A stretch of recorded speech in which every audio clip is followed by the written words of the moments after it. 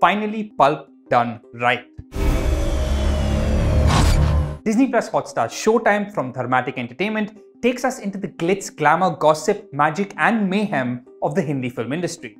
Once again, Hotstar has done that desperate for subscription split a season into 2 parts thing, which unfortunately does no favors to a series like this. Either way, let's break down the first 4 episodes, shall we? Warning, mild spoilers ahead for the first episode of Showtime. Created by Sumit Roy, Showtime follows the succession drama unfolding within the fictional YRF-style production house Victory Studios. Founded by revered and respected yesteryear filmmaker Victor Khanna, played by who else but the great Nasiruddin Shah, Victory Studios has a rich 40-year legacy of making beloved films. Except now, the studio is run by Victor's gloriously arrogant, self-serving son, Raghu Khanna, played by a scenery-chewing, show-making Emraan Hashmi. Raghu has been unapologetically churning out one soulless blockbuster after another. He may have kept the studio afloat and the money coming in, but he's run its credibility into the ground. Forever at loggerheads, father and son don't see eye to eye, coming from 2 opposing schools of thought. Raghu comes from a simple philosophy. There are only 2 kinds of films, hits and flops. For him, the movies are all projects, proposals, profit, and box office. Whereas for his more artistically inclined father, Victor, in his own words, cinema dhanda nahi dharma hai. Putar, cinema dhanda nahi dharma sada. Then there's cub reporter Mahika Nandi, played by Mahima Makwana. Mahika makes headlines when she's asked to review Victory Studios' latest silly action film. But instead of doing as she's told by her editor and accepting the studio's customary bribe to give this terrible film a glowing 4-star rating, she stands her ground, tells the truth, calls out the studio and is fired for it. Quick side note, me, never been offered a bribe, not even once. Would I take it? Hell no, but like what? Am I not good enough to be asked? Be nice to be included, you know? In this show, she's bribed with an iPhone. Bro, I'd be flattered with a Nokia 5210. No, a keychain, a freaking fridge magnet. Whatever, I don't care, screw it. Anyway, when Victor passes away, through his will, he dictates that the studio be left not to Raghu, who's been currently running it, but instead to his secret granddaughter from his first marriage that no one knew about. Who else but Mahika Nandi? Writers Sumit Roy, Lara Chandni and Mithun Gangopadhyay, along with directors Mihir Desai and Archit Kumar, give us a fish-out-of-water story of an idealistic, movie-loving cub reporter with no experience in filmmaking who's given the keys to the kingdom. Mahika must find her feet, keep the company afloat, make movie magic, and fight off her now dethroned nemesis, Raghu Khanna, who's made it his mission to sabotage her every move. With all this set against the bewitching, bewildering, bedazzling, banging world of Bollywood and show business. It's a bloody juicy premise, and thankfully, Showtime shines where Netflix's Call My Agent Bollywood fell flat on its face. Unlike that unfortunate show, here we get a campy, pulpy, guilty pleasure drama about the Hindi film industry that feels familiar and rooted in our reality. Showtime uses the cartoonish characters, outsized egos, immeasurable insecurity, fabulous fakeness, savage sucking up and matlabi to the max nature of the film industry as an arena for melodrama and excess, with Anand Bhaskar's booming score bringing the massive masala energy.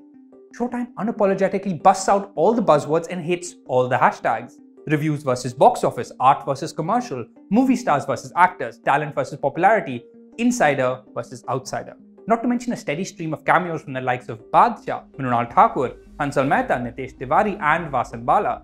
But much like the heartthrob track from Rocky Aur Rani, it's the charming Janhvi Kapoor cameo that leaves the biggest impression. When she bumps into the sudden overnight studio head Mahika at a restaurant, she says, "You've got center stage at the big boys table, so congratulations." But the show's most enjoyable achievement is the deliciously cocky, smug and single-minded Raghu Khanna. I can't remember the last time I had this much fun watching Emraan Hashmi.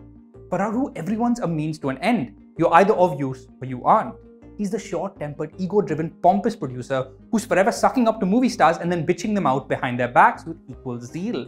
Raghu's most enjoyable face-offs are with superstar in desperate need of a hit, Arman Singh, played by a playful Rajiv Khandelwal. मेरी film छोड़ेगा? अला खुद को star बोलता है, flop पे flop दे चुका है, अब एक और फ्लॉप घुसा दे. Arman lives in a mansion called Jannat. He has a Jyotish who sits in on his narrations to help him choose scripts. He even wants to do a period historical film with parkour action.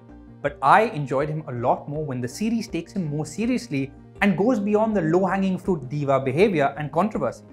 Arman is an interesting mix of shallow, calculating and insecure, forever ready to tear down anyone around him who threatens to upstage him or throw him out of the spotlight. The moves that must be made, the price that must be paid to stay on top. But not all the characters managed to make their mark. The weak link here is the undercooked character of Mahika Nandi. The wildly inexperienced Mahika is supposed to be everything Raghu isn't, kind, decent and human, but she's little more than a concept. Good person / underdog. You're rooting for the idea of her more than the actual person. Throughout the series, various financiers and film stars who meet her keep saying, there's something about her, this girl has spark, and you feel none of it. Characters literally have to keep telling us to convince us that she's special. It doesn't help that Mahima Makwana fails to go beyond the surface and do much with the role. She struggles to do justice to the heightened melodramatic pitch of the series, particularly in the scenes which require her to be badass and intimidating and hold her own against Raghu. Over these 4 episodes, you barely feel a sense of growth or transformation aside from the fancier clothes she wears. It's never a good sign when you find yourself more invested in a story's antagonist. आज का मंत्र है 2 घंटे देखो, खाओ पियो खिसको. Blockbuster इसे कहते हैं. Showtime works best when it's at its most unhinged and is looking to just cut loose and have a blast with its backstabbing greed, ambition and power struggles, rather than when it takes itself too seriously like an odd, out-of-place domestic violence arc. This enforced mid-season break also certainly doesn't help, fracturing the narrative just when it feels like the series was heating up and finding its mojo. Either way, I'm all in for more unapologetic madness, and I look forward to more pompous, posturing power trips, tantrums and delectable drama. You can watch Showtime on Disney+Hotstar. दोस्तों, ये वैसा course नहीं है जहां पर आपको लगेगा कि एक टीचर आपको बिठाकर ज्ञान दे रहा है। ये वैसा कोर्स है जहां आपको लगेगा कि आपके कॉलेज की कैंटीन में एक सीनियर स्टूडेंट जो इस कैंपस में ज्यादा समय बिता चुका है, आपको हल्के फुल्के तरीके से कुछ समझा रहा है। बड़ा मजा आएगा इस कोर्स में। आप हमें ज्वाइन कीजिए FC क्लासरूम के स्क्रीन राइटिंग मास्टर क्लास के लिए। सी यू देयर।